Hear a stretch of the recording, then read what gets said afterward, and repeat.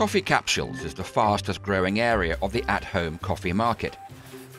Sales of capsules in the UK alone recently topped £100 million, and worldwide the market's worth more than £10 billion.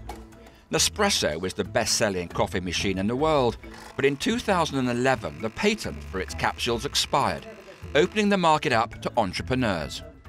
I had an Nespresso machine and I battled to actually get hold of capsules, whether it be online or I had to go into Selfridges or the Nespresso boutique stores, of which I think there are only 6 in the UK at the moment. So there was a massive opportunity there to offer consumers a quality product that they could actually get their hands on. In 2011, Brent and his business partner Peter Granger established Cafepod, which began trading the following year. Today, the business turns over £3 million per annum, a success built around 2 key differentiators: accessibility and quality.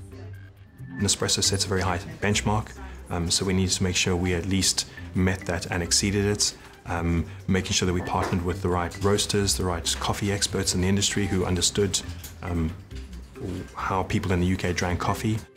Almost as important as the taste is the user experience. In this factory in East Sussex, Cafepod has its own production equipment.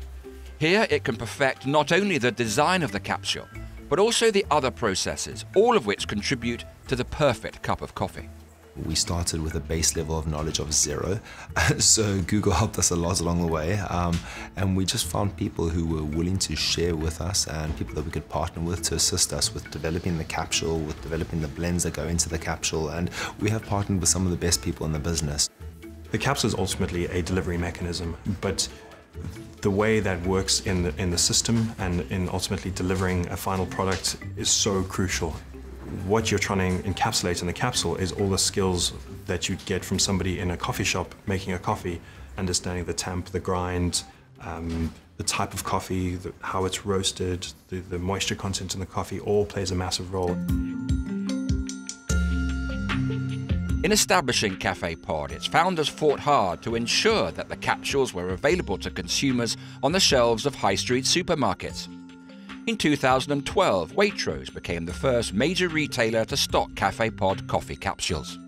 We had a number of customer requests for Nespresso compatible capsules. We'd seen huge growth in the pods and capsules market, and Nespresso compatible capsules was something that customers were really looking for to be able to buy on the high street. Cafepod approached us at the right time and with a great idea to develop their brand. The market in the UK may be growing, but it remains the smallest market in Europe. Consequently, Cafepod is launching on the continent, where its marketing strategy will centre on offering consumers stronger coffee varieties.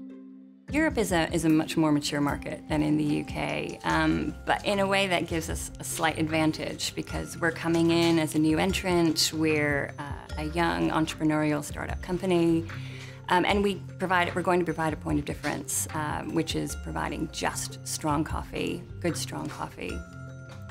Future success for Cafepod depends on making product available where consumers like to shop, and these days that's the internet.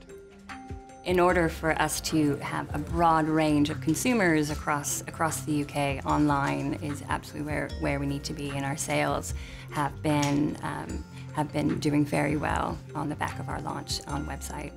It is and will become even more crucial part of that direct relationship with the consumer, getting feedback, telling us the bad stuff and the good stuff so we can make changes as opposed to trying to figure things out from footfall in a supermarket, for example. How we drink our coffee today is almost unrecognisable from 20 years ago.